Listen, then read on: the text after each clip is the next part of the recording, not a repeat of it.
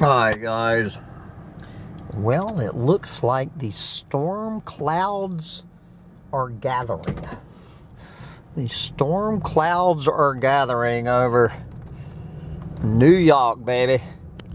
Here on this gloomy, it is a Thursday afternoon, July 13th, 2023, and I am getting my ass back home to Bugs in a Jar Farm.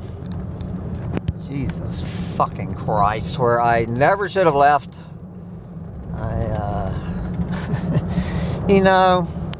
I just had some crazy fucking notion.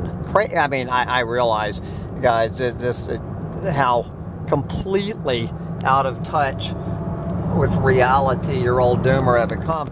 I had some ridiculous notion that maybe, just maybe, I could take a few days out of my fucking worthless teeny weeny little life, take a few days out of being a super host at my vacation rental business at Bugs in a Jar Farm, and join a friend at a bluegrass festival in upstate New York.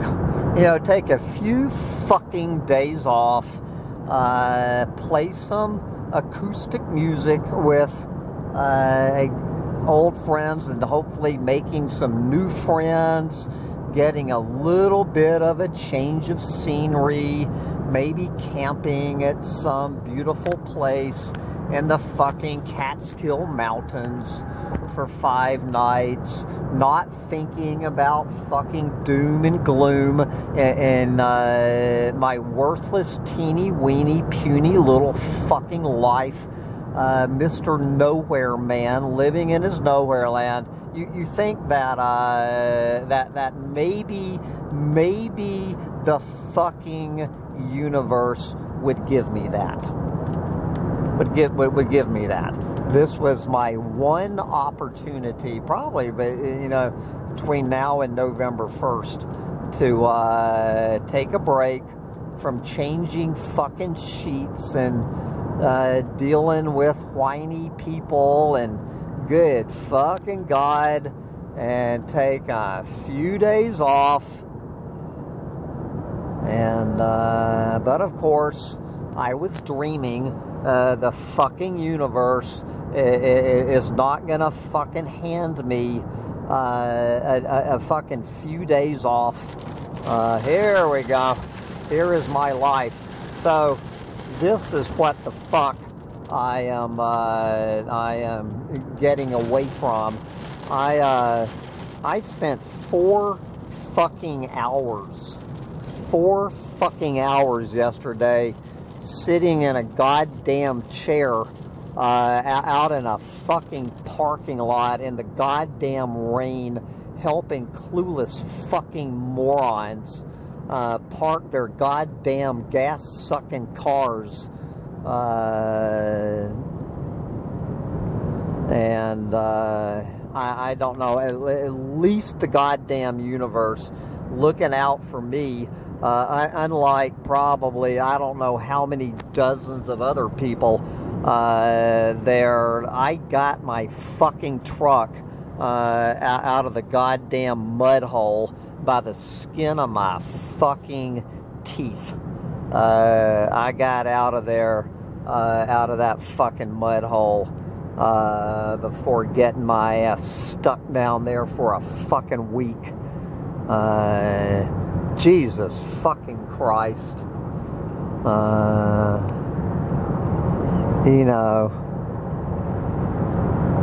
And the whole thing, I knew it within the first, certainly within the first hour, if not the first half hour of arriving there. When my friend and I pitched our camp in this beautiful campsite, this private, beautiful campsite out in the woods down along the creek. I was kind of suspicious why nobody else was camping there. And this goddamn little hippie cop coming up on their goddamn golf cart. And I looked at my friend Lulu and I said, this doesn't look fucking good. The very last folk festival I went to in Texas, I was just setting up camp, and the fucking camp site that I've been using for 12 fucking years, and some goddamn hippie cop coming out there saying, pack up your shit, go down there and camp in just a nest of clueless fucking morons and ticks. I have pulled 5 ticks off of me. Yesterday, I pulled 5 ticks off of me in one day, and I'm not talking about these little these little black seed ticks like I have it in the Finger Lakes. These were, I haven't looked these up. They're kind of beige and red. Kind of, I don't know. These are big fuckers. And they're kind of a mottled, kind of red and beige. 5 of those motherfuckers probably have goddamn Lyme's disease right now, or some other goddamn fatal tick-borne disease, which will hopefully fucking kill me.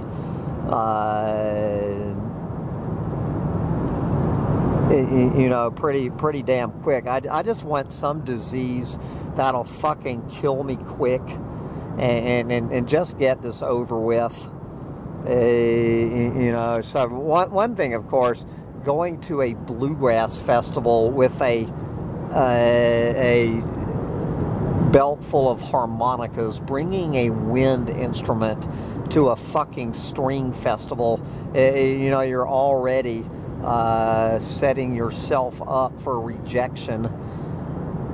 And so I went around for 2 nights and tried to infiltrate these bluegrass pick and jams, and I didn't actually get kicked out. These pickers were at least kind enough to let me sit over in the goddamn corner. So I did my stint. I had the 4 to 8 p.m. stint yesterday, so I was supposed tonight, my job, here was the setup. I was supposed to, at 8 o'clock tonight, with severe thunderstorms, take shelter, cover your ass, those kind of thunderstorm warnings. I was supposed to sit in a fucking chair in the middle of a goddamn field, looking a lot like Woodstock, that nobody could drive through without getting their fucking car stuck, helping clueless fucking morons get their car stuck in the mud. I'm supposed to sit out there for 4 fucking hours tonight, miss whatever music they're actually going to be able to play with this weather forecast, get off work after midnight, find my way back to my leaky fucking tent, climb into that goddamn tent, listen to a fucking bunch of drunks hooting it up till 3 o'clock in the morning. Then I was supposed to get up at 7 o'clock in the morning, and at 8 o'clock tomorrow morning, I was supposed to be back in that chair for 4 more fucking hours.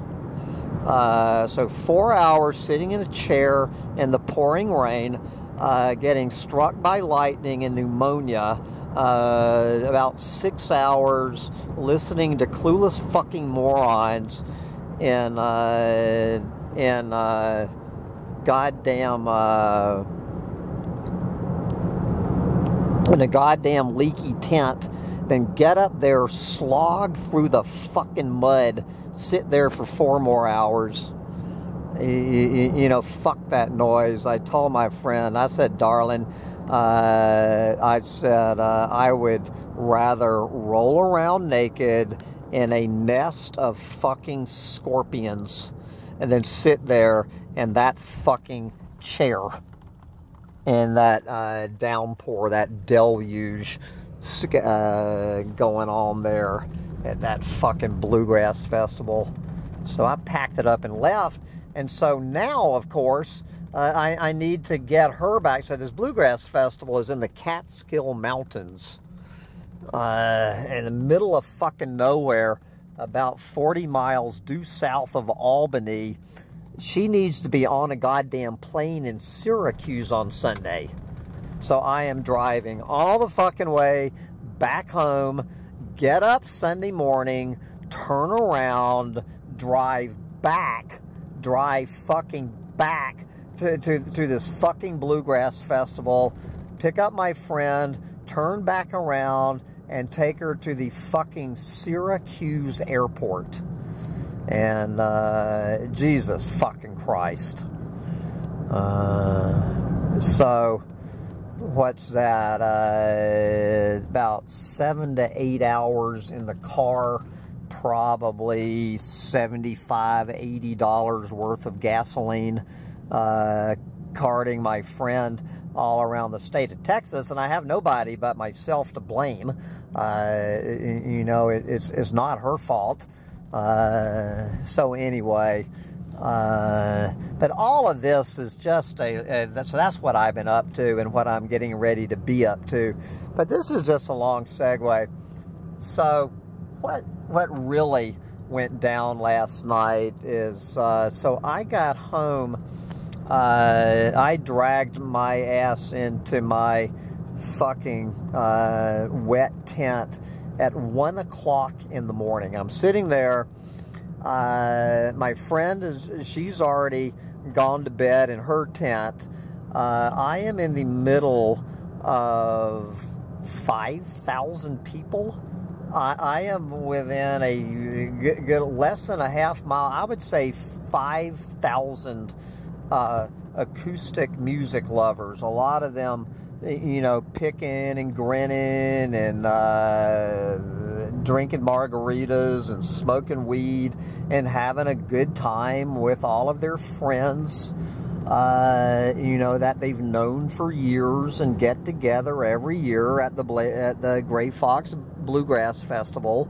You know, they're old friends, and of course all the fucking happy couples in love, all the young starry-eyed lovers, and the old married couples who have been doing this.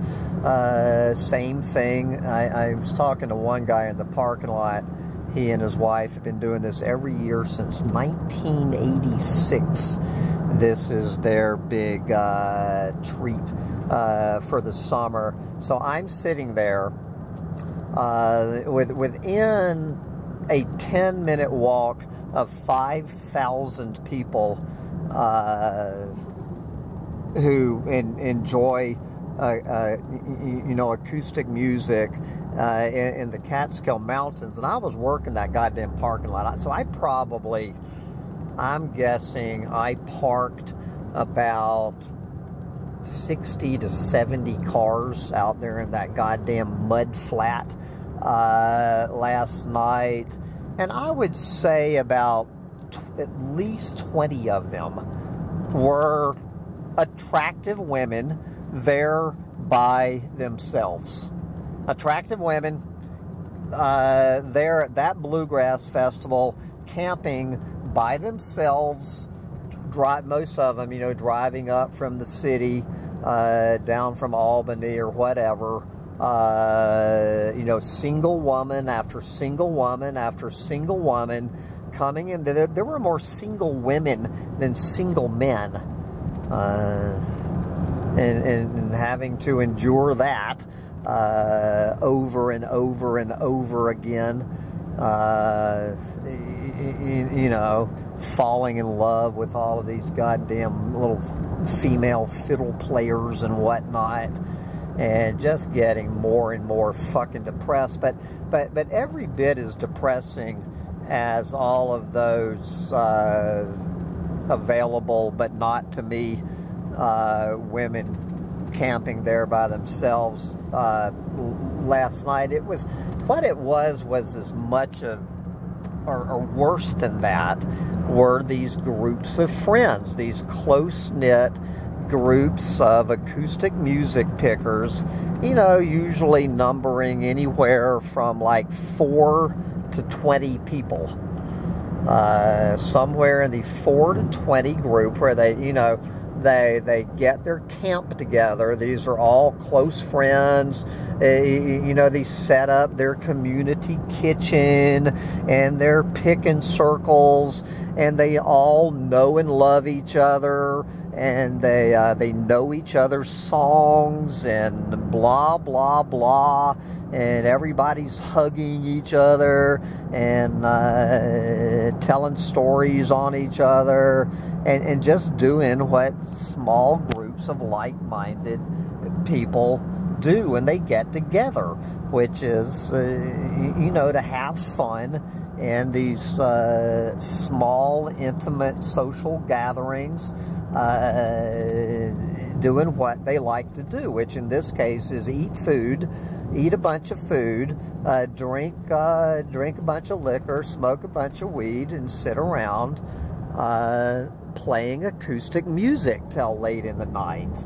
And they don't want some fucking unknown stranger, especially who plays a fucking wind instrument at their goddamn string fest, you know, showing up with his goddamn harmonicas and trying to horn in to their little vibe they got going. And it's called jam busting. I mean, as I say, people were not impolite to me. I didn't have anyone tell me to get the fuck out of here, but you know what I'm saying. It's just they had. I was just invisible. I was irrelevant. I was invisible. I was adding absolutely nothing to the mixture. Bluegrass music is not the kind of music I play, so I just gave it up. You know, my friend, she said fuck it. She went to bed at midnight. I gave it another hour, and so I come back to my tent, sitting in that fucking soggy tent all by my goddamn self last night, and I was fucking hungry after sitting in that motherfucking chair for 4 fucking hours, volunteering out there in that goddamn parking lot. You know, where the volunteers are supposed to get fed. So my crew chief, she brought me and the other guy working there out in the rain, she brought us these 2 soggy, cold little pieces of pizza. That was our dinner after being out there in the fucking rain dealing with all of that shit that she dumps off. 2 fucking little soggy ass cold pieces of pizza. Says enjoy your fucking dinner. You know, fuck that noise. So I was fucking starving. Goddamn 1 o'clock in the morning. I can't, you know, I wasn't ready to go to bed. I was ready to either be playing music or hopefully, you know, finding my doomer chick forever at a fucking bluegrass festival. And so I'm sitting there and I reach in the cooler and I pull out 2 ice cold raw hot dogs. So I make 2 ice cold raw hot dogs and put and found some mustard to squirt on these ice cold fucking hot dogs, sitting there eating ice cold hot dogs and drinking a fucking margarita by myself at 1 o'clock in the fucking morning.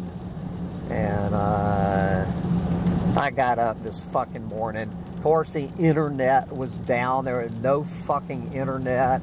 I'm getting all of this shit from the vacation rental place that I need to be dealing with my goddamn clients. That if you go 24 hours, without talking to your clients, you lose your superhost status. And I'm telling the people, I said, I'm out in the middle of fucking nowhere. I said, I might not have any internet for 5 fucking days out here. And they said, well, you can flush your fucking superhost status down the fucking toilet. Set your priorities straight. And I canceled my goddamn business for the weekend, and probably cost myself several hundred fucking dollars in income to go out there this weekend, and I'm sitting there, eating those fucking ice cold hot dogs at 1 o'clock in the morning by myself, listening to all those people having fun, playing music and all of that shit within a 5-minute walk from me. And I won't call it an epiphany. It wasn't an epiphany. It was more like a capitulation. Either a capitulation or just a fucking surrender. And I just told myself, I just told myself, Hambone, it's over. You're fucking 63 years old. You are never going to have a girlfriend again. You can kiss goodbye any chance of ever having a girlfriend. You're probably never going to have sex again. I might as well just completely abandon any chance of ever having sex again, ever having a girlfriend again. But in many ways, more importantly, I just realized that I am never going, to put together a small group of like-minded friends who love to go camping at music festivals and play acoustic music late into the night. It's never going to happen again. And all of those years are behind me in Austin. Now, it might happen when, once every 3 or 4 years when I go back to Texas in the springtime during festival season and go to some music festivals with any of my friends who aren't dead yet. And it's never going to happen. I'm never going to put that together again in my life. I'm never going to have a close-knit circle of friends. And as much as I love my little imaginary friends here on YouTube, I love you guys, but you don't. You know what I'm saying? There's a fucking difference. So no insult there, but it's never gonna fucking happen. I'm going to spin. I'm just going to be bumbling along for the rest of my fucking life, alone, with my thumb up my ass. There's gonna be a few little bright moments of sunshine, and the rest of my fucking life, this is it.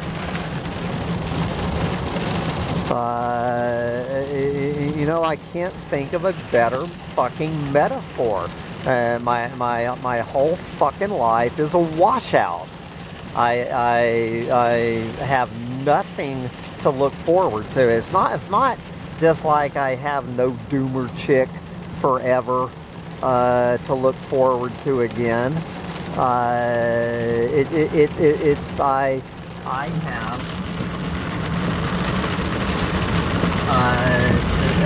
have nothing to look forward to.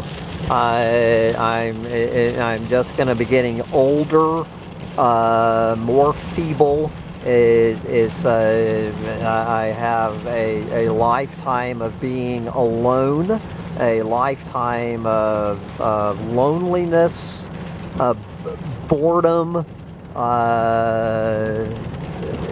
you know, and just trying to, you know, stay one step ahead of this fucking black cloud of depression by, you know, just for at least half the year, you know, I can throw my fucking energy into bugs in a jar farm and planting fucking impatience, I guess.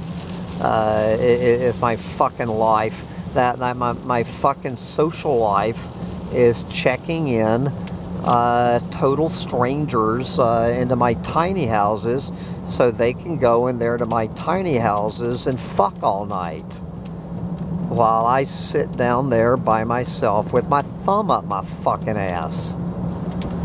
And then that's half the year, and then I have 6 months to drive around aimlessly and pointlessly with my fucking thumb up my ass, traveling around alone, eating alone, drinking alone, getting up every morning alone.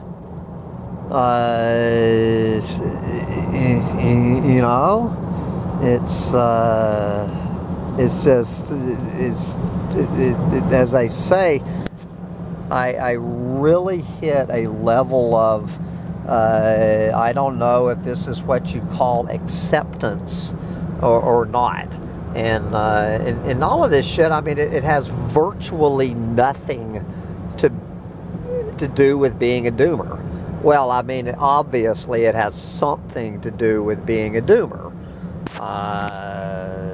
But you know what I'm saying? It's not like my just my total sense of emptiness, just this empty void that is my future. It's not. It really isn't, because this fucking planet is going down the fucking tubes. Now that is just kind of like an overlay. You know, just kind of like an overlay of, you know, my own teeny weeny little personal life is just kind of like a microcosm of this planet.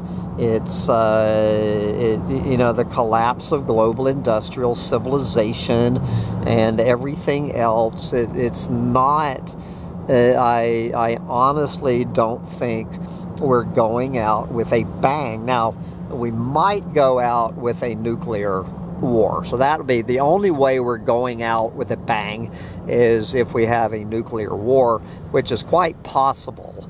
But my guess is, just like I personally am going to go out with a fizzle. That global industrial civilization is just going to fucking fizzle. I'm just basically on a big fizzle for the rest of my worthless fucking life.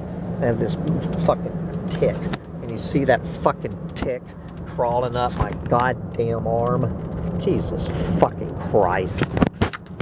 This is the 6th fucking tick having this rant. Here comes this fucking tick. Dump him out the window.